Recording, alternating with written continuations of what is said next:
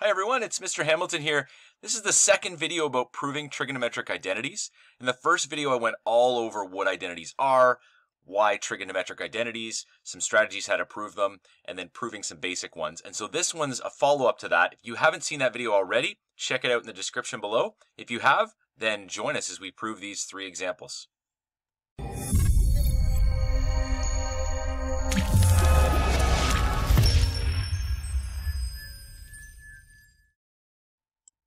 So for each of the three examples, I'm going to have the useful strategies listed here, along with the 8 building blocks that I described in my last video that we can use to prove any of these. And so let's go over the strategies really quickly, and then I'll point out which strategies we're going to use for which one. Specifically here, you can see what we're proving at the bottom. And so let's start reading here. Try simplifying the more complicated side first. Here, there's not really a more complicated side, though you could say the left side is. And so we're going to start with that in this case. Number 2, express all ratios in terms of sine and cos. We're going to express tan in terms of sine and cos. Number 3, use the Pythagorean identities, replacing sine squared theta plus cos squared theta with 1, or vice versa, or rearrange that identity and replace it. We're going to do the same thing with the right side, 1 minus cos squared theta. We're going to rearrange that and see what that's also equal to in terms of that Pythagorean identity. Number 4, combining the fractions which are added or subtracted by finding a common denominator. We're going to do that in our last example. And then in number 5, factoring the expressions, we're going to do that in our second example. So let's dig into this example. So I still have our 8 building block identities here that we're going to use. But the question says prove sine theta cos theta tan theta equals 1 minus cos squared theta. So the first thing I'm going to do is I'm going to separate this in the left side and the right side. The left side of the equation, I'm just going to write out what it is, sine theta cos theta, tan theta. And then on the right side, I'm going to write this as 1 minus cos squared theta. I haven't changed anything yet. I'm just separating those two sides. I'm not rearranging this. That doesn't prove it necessarily. I'm proving that the one side is equal to the other side.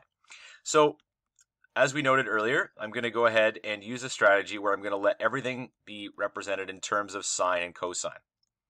And so what you can see immediately as soon as I do that, I'm using this identity right here.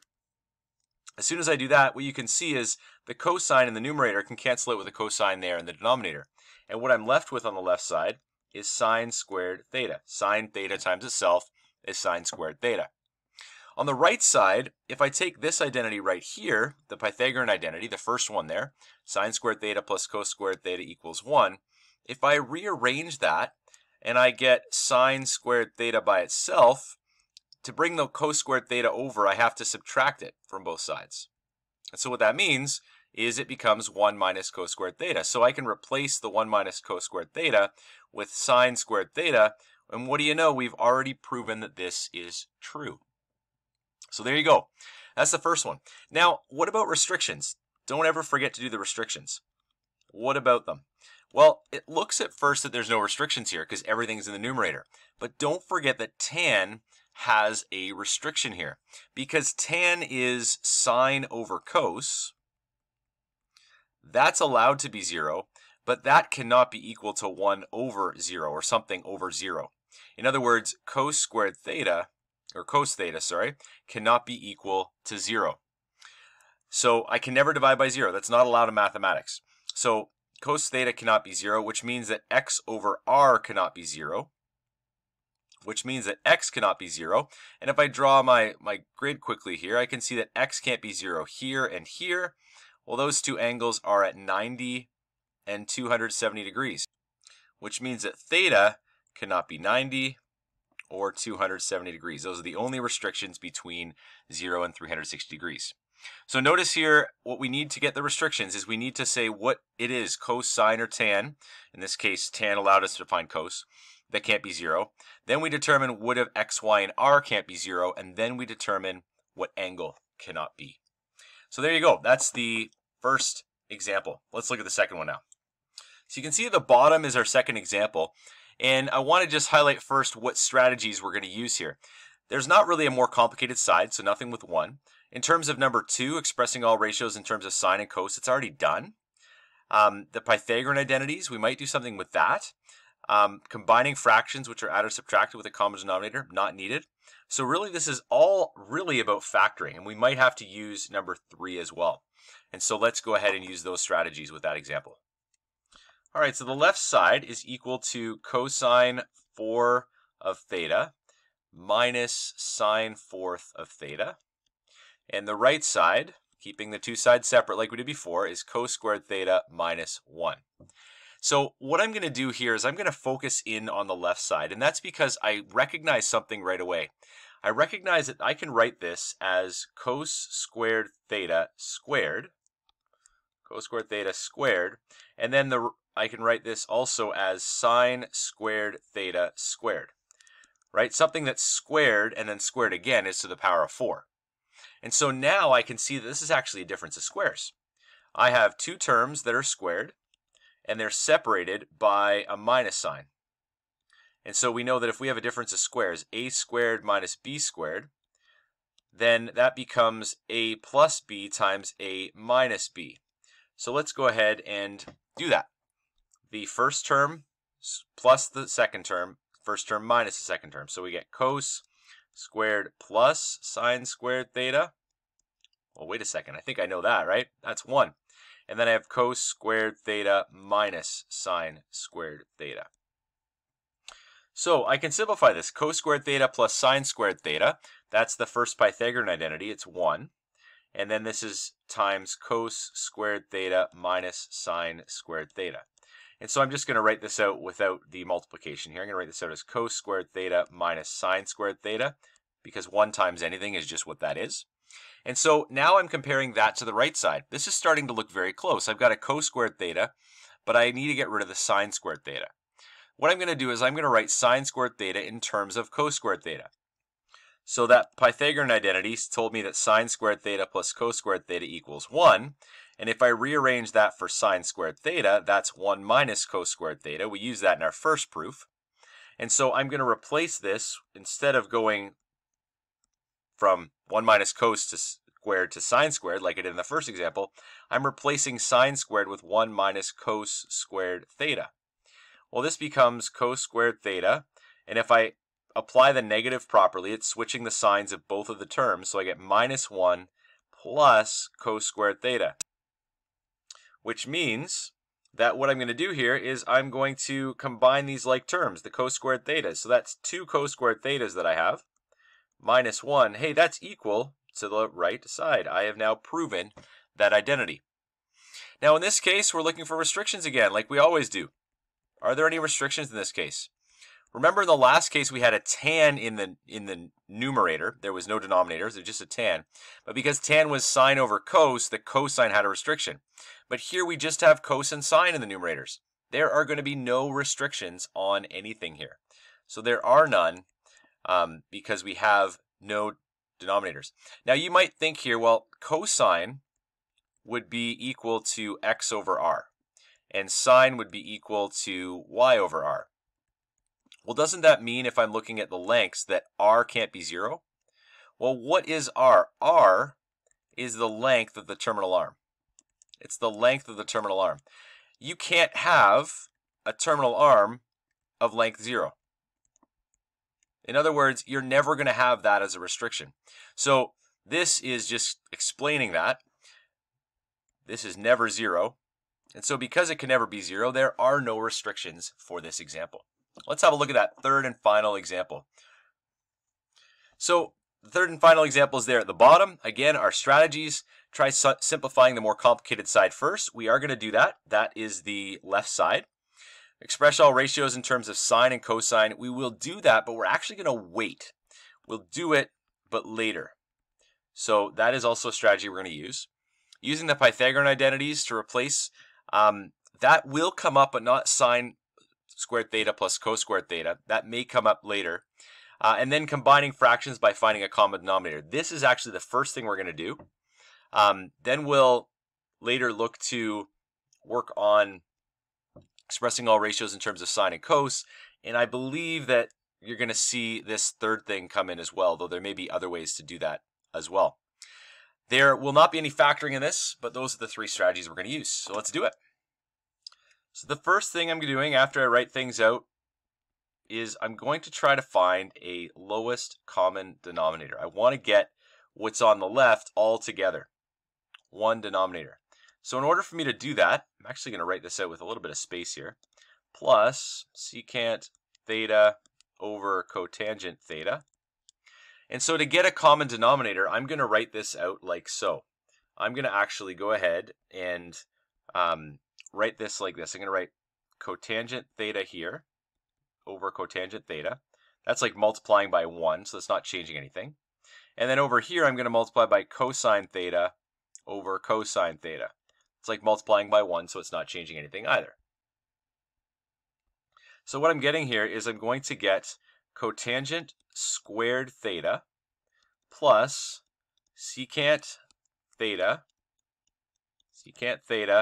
times cosine theta. And that's all over cos times cotangent and cotangent times cos. The order of multiplication doesn't matter. So those are the same thing. So we have cos times cotangent, both operating on the angle. And so now we're going to see if we can do a little bit more with this. I'm going to write this out as cotangent squared theta. And then here I'm recognizing I've got a secant. Well, let's see what that is. That's 1 over cos. And then that's multiplied by cos. And so that means the cosine is going to cancel out, leaving me with that 1 there. And in the denominator, I'm going to have cos theta. And I'm just going to write this out as in terms of sine and cos here as well. And this is going to be cotangent is cos over sine. I'm doing that because I have a cosine there. And so if I can combine the cosines, that will make my life a little easier. Notice I haven't changed the cotangent squared yet, because anytime we see something squared, we're thinking it might be one of the Pythagorean identities that we have to use. So I'm going to hold on to that cotangent squared theta plus 1 for now. So I'm going to write this out as cotangent squared theta plus 1. And then I'm going to write it as divided by cos squared theta over sine theta. Right? Cos times cos gives me cos squared theta. The reason I'm writing it out like that is it just eliminates the option of having like fractions on top of fractions. It makes it a little easier to see. And what I'm actually going to do is I'm going to invert and multiply. So what I'm going to recognize here is that one of my identities is that 1 plus cotangent squared theta is equal to cosecant squared theta.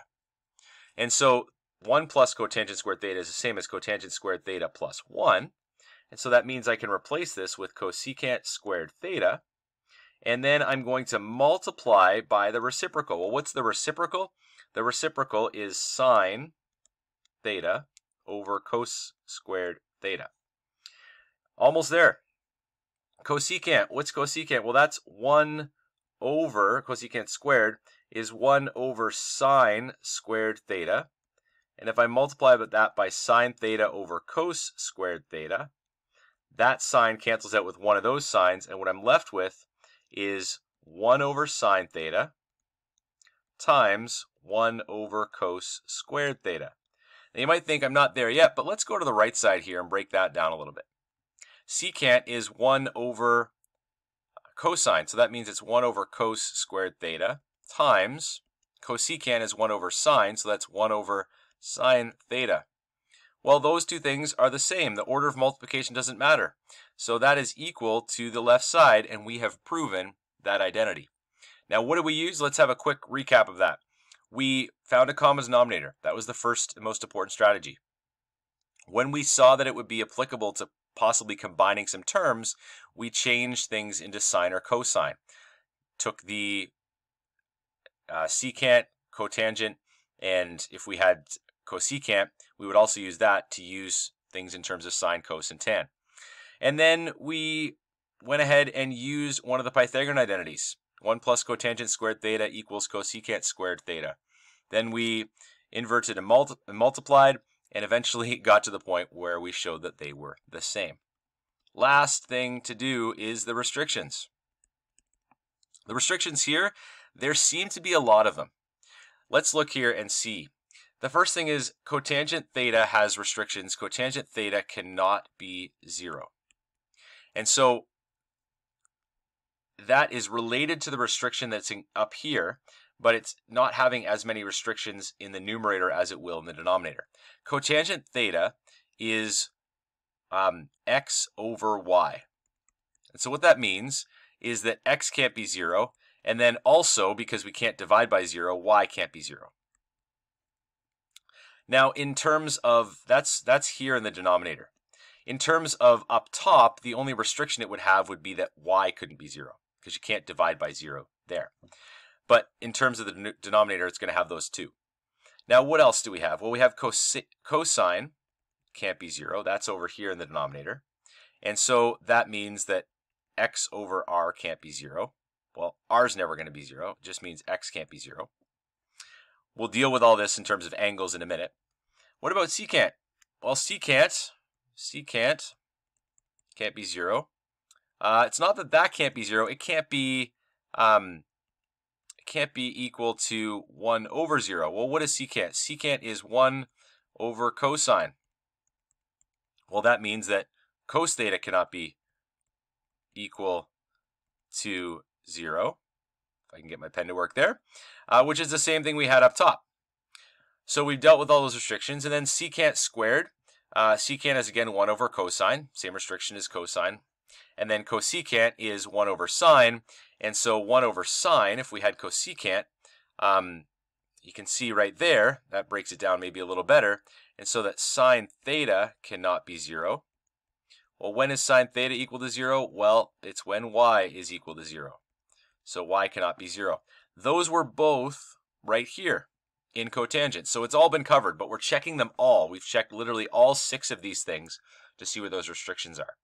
And again, just a quick reminder, the reason we're checking for cotangent and secant is not that the numerator can't be 0, but because they're something over something else. It's the denominator of that numerator that can't be 0. So let's look at what this means. X can't be 0. Well, x can't be 0. It's going to be 0 at 90 and 270. Those are the angles where x cannot be 0. X would be equal to 0 there. And then at the angles here and here, those would be where y is equal to 0. So what that means here is that the angle cannot be, based on the diagram, 0, 90, 180, 270, or 360. In other words, every 90 degrees is not allowed. Those are the restrictions for this. For all other angles, this would work. So there you go. 3 really good examples. Once you've mastered these, you can apply the strategies you've used to a whole bunch of others. All the best as you continue to prove and learn how to prove trig identities. If you like this video, please give it a thumbs up and don't forget to subscribe. Thanks so much.